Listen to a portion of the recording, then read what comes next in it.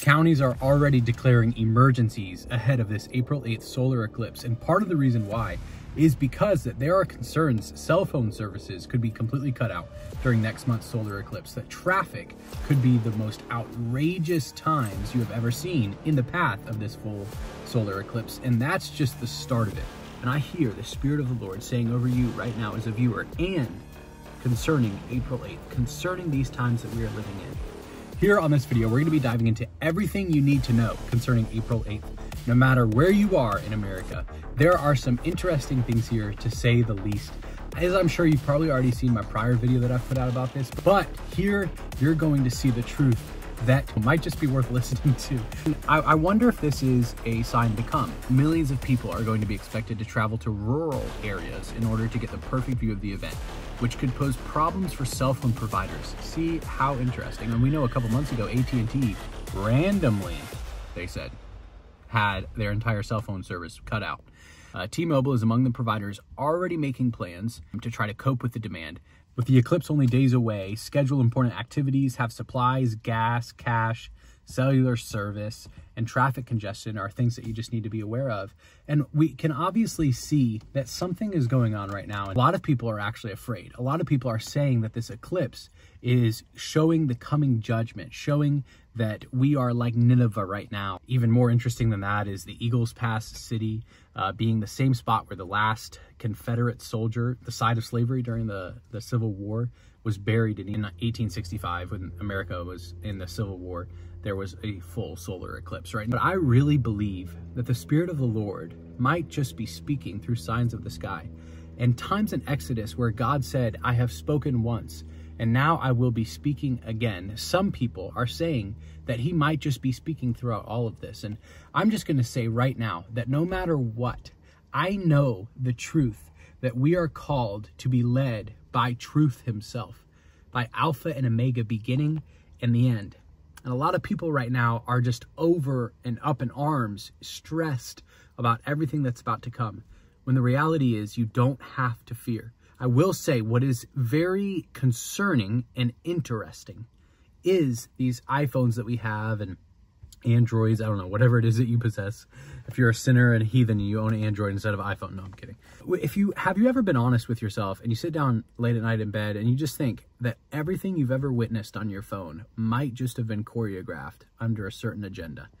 The reason why they're talking about the TikTok ban right now is because they're revealing the algorithm behind TikTok. They're revealing the algorithms behind some of these social media apps. They're showing how you're able to manipulate a user's feed exactly based off of how you want it to be. We are living in a world where the enemy has taken ownership of almost every sphere of influence. And to us, it just feels like pleasure. To us, it just feels like entertainment. To us, we're just looking at our friends' posts. But to the enemy, he's got us in his hands.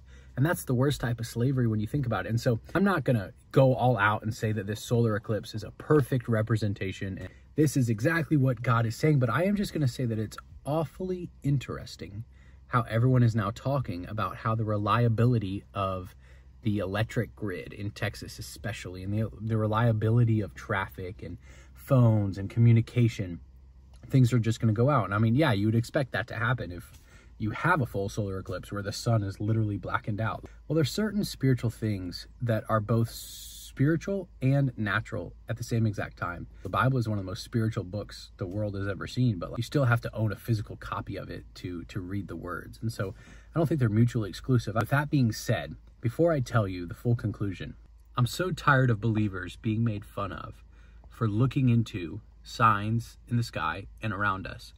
We don't need to be caught up in just conspiracy theories. Instead, we can stay rooted in the security of the truth of the Word of God. And I hear the Spirit of the Lord saying over you right now as a viewer, and concerning April 8th, concerning these times that we are living in, I almost see the Lord saying, so what? Not in a doubtful way, not in a way in which he's criticizing those who are looking into it, but actually in a way in which he is speaking life over you, over your Goshen. You see, there once was a day where there was famine throughout the land, but God had his chosen ones. God had his separated ones. God had his ones that were willing to look past the surface and actually be prepared and actually be protected from everything around them. I believe God is having his full binoculars on the earth right now, looking for the one that will say yes to the plan that he has already written for your life. If only you understood how you don't have to be afraid of any of these things. When in reality, yeah, there are going to be some things that go on this year that are not going to go well with the country. People are just going to get the result of their actions, of their free will. And it's not that God wants evil to happen upon America. It's God actually is trying to save America through this solar eclipse. God is trying to save America through this video right now, even as I'm speaking to you. And before I tell you the full conclusion, I just want to encourage anyone who knows a young adult or teenager to grab this 90-day devotional titled Built Different. So many people have testified of how it has changed their life, how they understand how to read the Bible more, how to pray, how to hear God's voice, and most importantly, know their identity in Christ so that they can pass through the veil and enter the spirit realm. Discount, it's only $11.49 right now. I don't even know how long we're doing the discount for. If you click the link down in the description below today, you'll be able to get it for that price.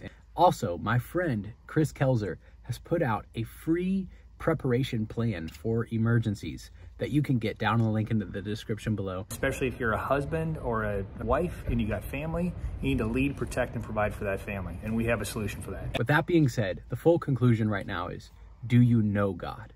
Hundreds of thousands of believers, quote unquote, that will claim that you watch this video, but I genuinely want to know today, do you not just know about him? Do you not just know how to check the boxes for him, but do you actually know him?